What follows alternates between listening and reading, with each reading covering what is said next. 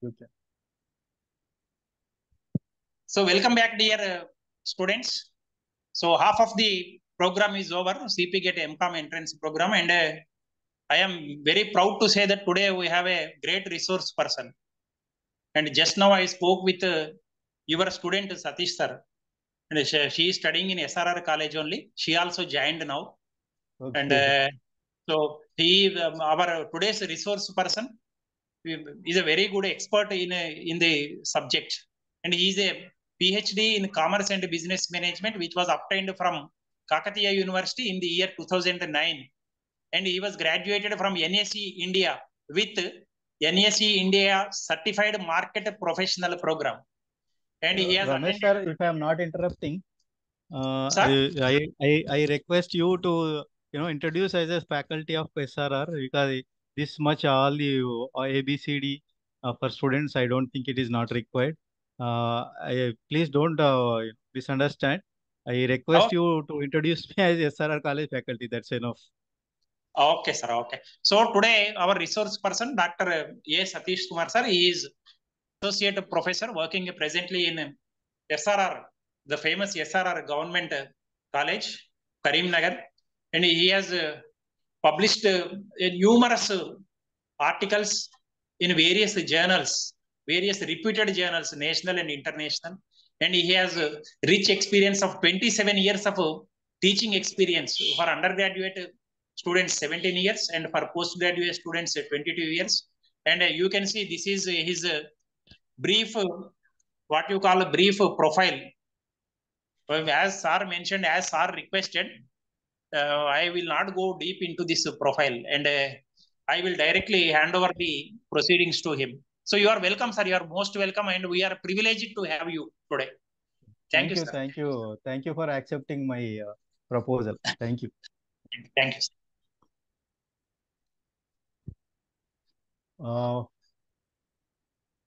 I am giving you co-host. Thank you, sir. Students and convener of this PG entrance coaching, PG Mcom entrance coaching, Dr. Naresh and Dr. Ramesh and other faculty members and principals, and especially the participant students. Good evening to all of you. Today my topic is current affairs related to commerce and business management. Actually, this is I am going two forms. One, the PPTs. These PPTs are not prepared in the interest of general business management, but based on the last 3 years MCOM entrance questions. I had gone through thoroughly all the 3 years papers, which were provided by Dr. Naresh. Based on the 3 years questions related to commerce and business management current affairs, the presentation is prepared. And for all the topics that I am going to cover, I have also prepared the objective type questions, that is multiple choice questions. About 100 questions are prepared. And I am sure if you go through this presentation, at the same time, the PDF which I am going to share with you regarding the 100 questions, you will get a minimum of 6 to 9 questions out of 10 for current affairs. Okay. So let me start with the first presentation. I am sharing the screen.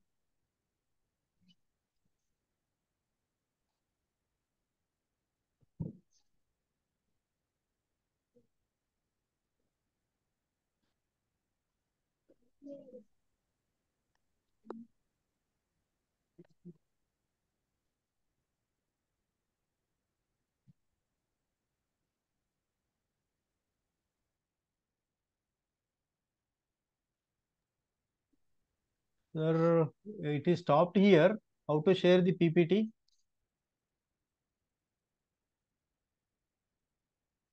Naresh sir, are you available? Sir. Sir, share our display, sir. Screen share screen option is there, no? Yeah, I new share. I'll just share. You check it, sir. Share screen error. Sir, reactions pakka sir. Reactions pakkana share anedi undi kada sir. Share. Need to raise the capital. Companies which are looking for capital, they want to raise capital by coming to this market called primary market. So for companies, the prospective investors are the target, and for the prospective investors, they look for the various companies, equities, debentures, bonds, etc., whatever they sell, and based on their choice, they buy. So where the primary market plays very important role. Then the second part of the capital market is secondary market. Once the transactions of the primary markets are completed, then the secondary market comes into picture. And one more important thing is, for primary market, there is no common or there is no physical place or common place where you can see the participants like companies and the prospective investors. But in the case of secondary market, you can see physical existence. Okay, where the participants can come and or you can see physical infrastructure also, like stock exchange. Simply, in simple terms, secondary market itself is stock exchange or stock market. Okay, what happens in secondary market? Role of company is zero or almost all nominal in the case of secondary market. So who will take part in the secondary market? Shareholders already who purchased shares in the primary market will come to the secondary market to sell and buy their shares. Example, I have purchased 1,000 shares in the primary market. Okay. If I am interested to sell the same shares, okay, I have to come to secondary market, that is stock exchange. So I am coming to secondary market, that is stock exchange, to sell my shares. Similarly, if someone is interested to buy this kind of shares, those people also will be participating in the secondary market. Means in the secondary market, the role of company which already sold the shares in the primary market is very minimal. Only the shareholders, existing shareholders and prospective shareholders will come to the market with an intention to sell and buy the shares which they hold or which they want to buy. So this is called secondary market and we call it as stock market or stock exchange. Yeah, again, further to discuss further, primary market, you will find couple of terms. In the examination, you can expect couple of terms like IPO is one, second one is FPO. You may get a question like expand the term IPO, expand the term FPO. So what is IPO? Initial public offering. Initial public offering means company very first time offering its capital to the public to invest. It is inviting the applications from the public to invest. So that kind of offering is called as initial public offering. Then what is FPO? FPO I have not shown on the screen, but you can expect a question like FPO also. FPO is, in FPO also company coming forward to market and asking the prospective investors to invest by buying the shares, but not first time, but maybe after that, maybe second time, third time, etc. Means whenever company offering the shares first time, it is called initial public offering. Whenever the company offering the same shares in the market second time and afterwards, it is called further public offering, FPO. Okay. Except the difference like this and remaining process is same. In first case and second case, company always issues a prospectus. By going through the prospectus only, the investors will come forward and they will take a decision whether to invest or not, or to buy or not these shares issued by the company. Okay. And in secondary market, the very important role played by one participant is called, that is intermediary called stock exchange. Okay. So in India, you have two types of stock exchanges. One is national level stock exchange, which offer services across the country, right from the beginning Kashmir to Kanyakumari, Assam to Rajasthan and all. Second category of stock exchanges are called regional stock exchanges, which offers their services only to that particular region. To get more clarity, I will give the example. If you take the West Bengal, to serve the investors and companies located in that particular state, you have a regional stock exchange called Calcutta Stock Exchange. Calcutta Stock Exchange. And another example, like to serve the both shareholders and the companies located in the Tamil Nadu, you have Madras Stock Exchange. Okay. Similar to this regional stock exchange like Calcutta Stock Exchange and Madras Stock Exchange, you have about 17 more. Means altogether 17 regional stock exchanges are there. But the role of regional stock exchange is also very minimal because technology-enabled services are offered by the national level stock exchanges, and the services offered by national level stock exchanges are available nook and corner, means all parts of India. So, though we have a number of regional stock exchanges, the role of national stock exchange is very, very important, as and their services are available across the all corners of the India, across the country. Now, how many national level stock exchanges are there? There are only two national stock exchanges. One is Bombay Stock Exchange.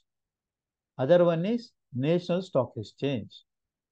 Bombay Stock Exchange, popularly known as BSE. National Stock Exchange, popularly known as NSE.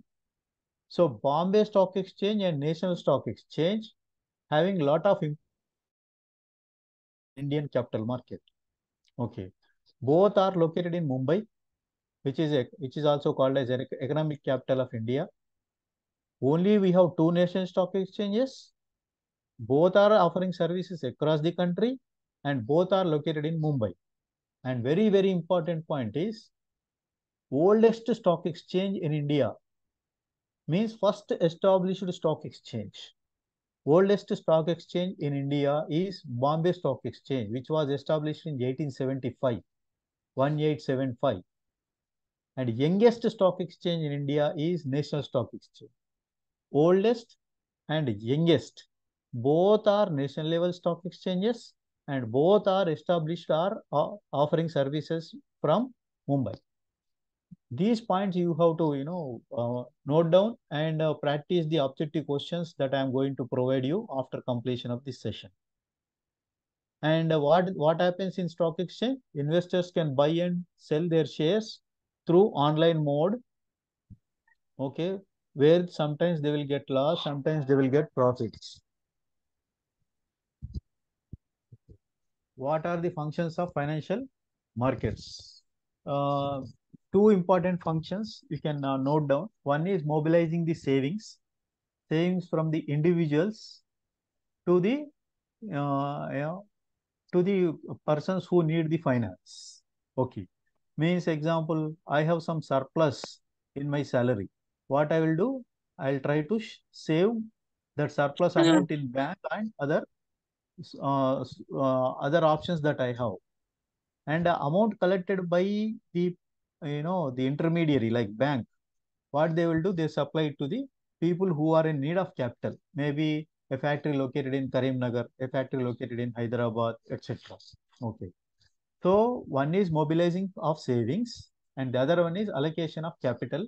Especially all these things will happen through very important institution called banking or financial institution. Okay. Then who regulates financial markets? Financial markets are regulated by two important institutions. There are many institutions, but these two are very, very important institutions which regulates the financial markets. One is Reserve Bank of India, but Reserve Bank of India is not going to regulate two important parts of financial institutions. First important part is called money market. The second one is called capital market. Money market transactions are regulated by Reserve Bank of India.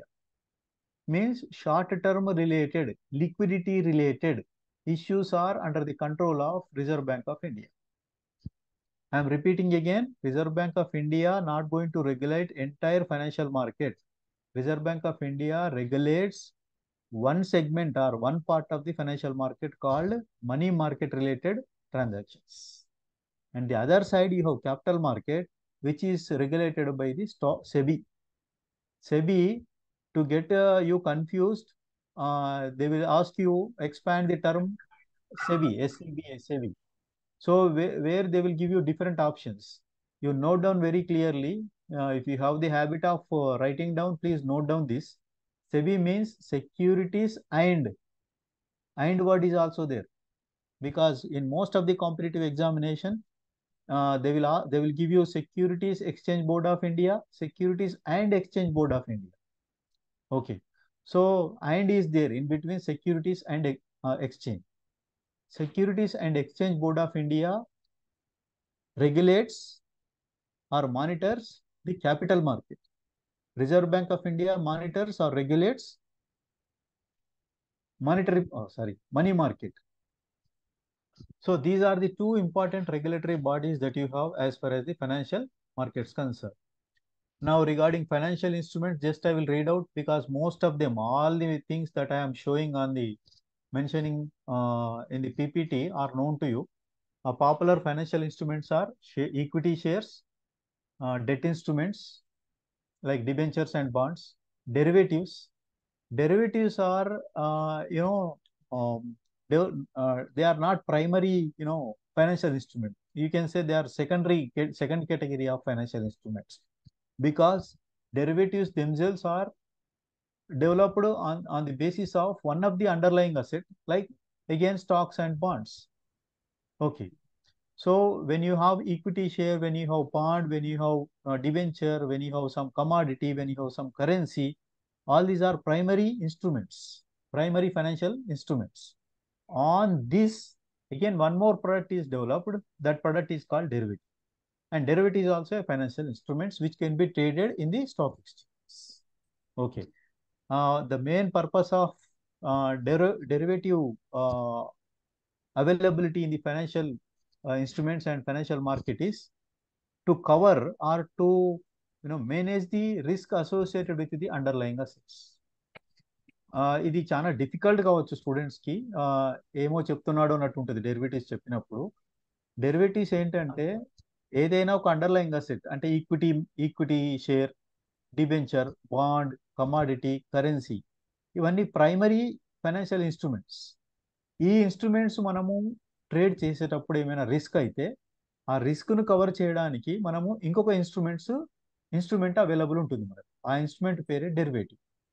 Okay, so when you have risk associated with the underlying asset, you are trading another financial instrument called derivative.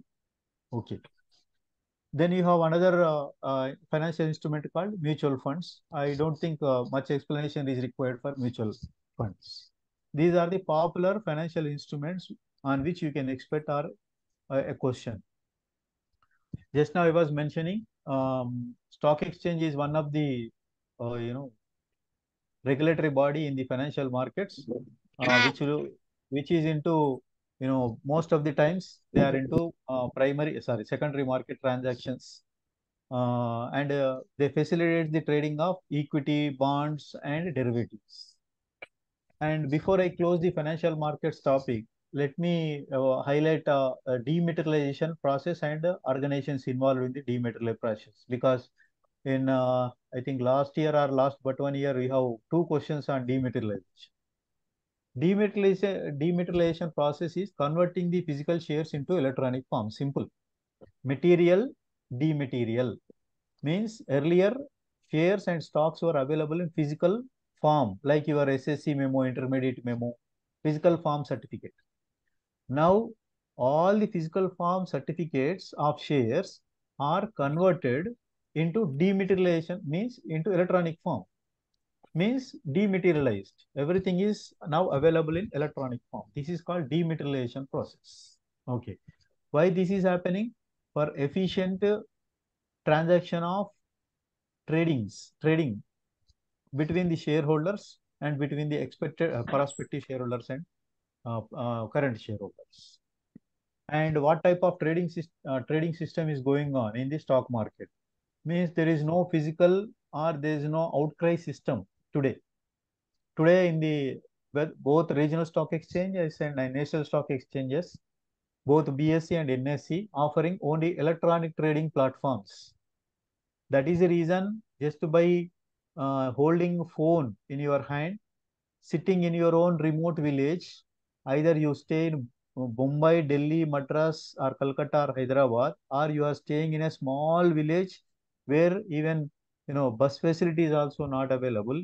If telecommunication facility is available, internet is available, simply you can trade, because today trading is electronic form trading. Okay, which improves trading facility, and transparency also increases, and it reaches almost all every citizen of this nation because of the electronic trading system. And what is the risk involved in the financial market? Okay, there are different types of risk involved, but let me cover two types of risk involved when you come to the financial markets.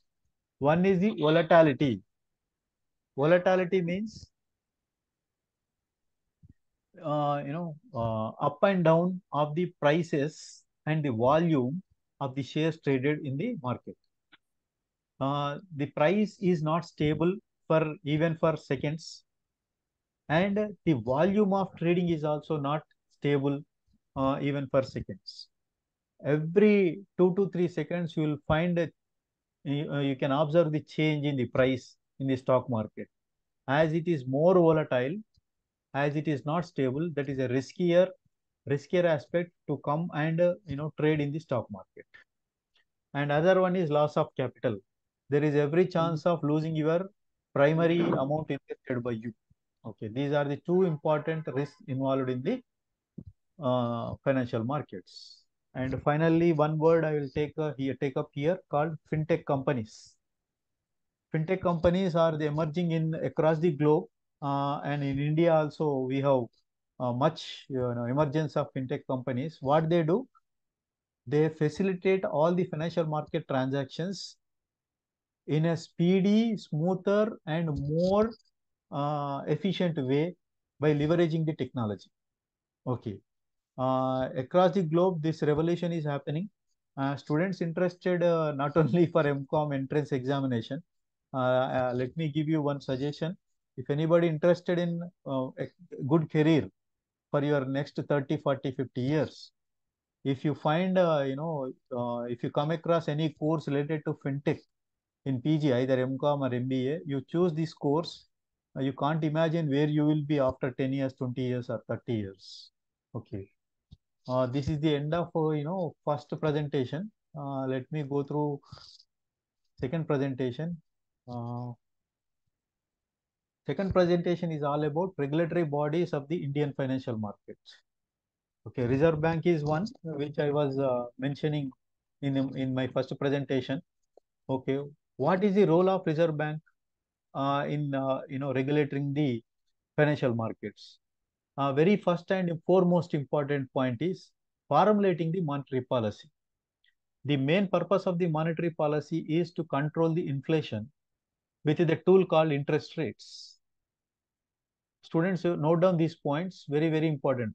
Monetary policy purpose is to control the inflation. And to control the inflation, they use the tool called interest rates. And second function of the Reserve Bank of India is to regulate the commercial banks and ensure financial stability. Because all the financial market transactions are through banks only, it highly regulates, or it takes very much keen interest in regulating the banks and stabilizing the financial markets and managing foreign exchange reserves and promote a stable exchange rate. You know very well, to all the international transactions, whenever you go for import and export and even trade the foreign currencies through stock exchanges, you need for a lot of management in the foreign exchange reserves, at the same time foreign exchange rate also. And finally, one more important is issuing the currency notes. These are the key functions of Reserve Bank of India, which plays very, very important role in monitoring and regulating the financial markets. And the second one is SEBI. Very, very interesting institution, Securities and Exchange Board of India, which functions on three lines. Very first one is protecting the interest of investor. జనరల్గా ఏమనుకుంటారంటే SEBI అనగానే regulating the stock exchange అనుకుంటారు. But primary or first function of SEBI is protecting the interest of investor. People are, that is investors coming to the stock market or the capital market, not known to each other. Example, you are staying in your own place and somebody who is interested to buy, sell their shares sitting in say Jammu Kashmir. Both of you are not known to each other, but both of you are coming to a common point called stock exchange, okay, which is regulated by SEBI. So SEBI gives you assurance your interest is protected, means your stock is transferred and in turn you will get the money. Similarly, your money is transferred, in turn you will get the stock whenever you are buying and selling the shares. Means the SEBI plays very important role, giving assurance, 100% assurance to investors, your interest is protected. Okay, your money is protected, your shares are protected. Similarly, second one is regulating the exchanges, brokers, and other market intermediaries. Whoever is the offering services to you as a trader, as an investor, so those intermediaries are also regulated by the SEBI. And the third one is developing the market by raising much capital and efficiency in the raising of capital. These are the three important functions of SEBI. And in between, not only SEBI and RBI, there are several bodies which involved, like stock exchange. So BSE and NSE also involved in the regulating the financial market by using the technologies and by updating the data on real-time basis to the investors. So stock exchange is also playing very important role in regulating the intermediaries. Then one important aspect I would like to cover in the regulatory is CDSL and NSDL. CDSL is Central Depository Services Limited. NSDL is National Security Depository Limited. What they do? They enable the investors to open a online depository account. Like you are opening a bank account, a saving account. Where do you will go? You are approaching a banker to open a saving account. Similarly, when you want to trade, when you want to keep your all the buyings, electronic buying of shares and bonds in an account, you need one account called DMAT account. Account name is DMAT, means dematerialized account, electronic form of account. This account is given by an agency called DP, Depository Participant. DP, Depository Participant. And these depository participants will get the license from either CDSL or NSDL. CDSL కానీ NSDL కానీ depository participants కి licence ఇస్తుంది. Okay, ఆ licence holders called as DPs, depository participants, will give you accounts. ఏం account ఇస్తారు? Demat account ఇస్తారు. So questions repeat చేస్తున్నాను చూడండి. Who will give you demat account? DPs will give you, depository participant. So DPs will register where? Either they register with CDSL or NSDL. Okay, so CDSL, NSDL ఏమంటారు? Depositories అంటారు. వీళ్ళ దగ్గర registration చేయించుకున్న వాళ్ళని depository participant అంటారు. Depository participants ఏం చేస్తారు?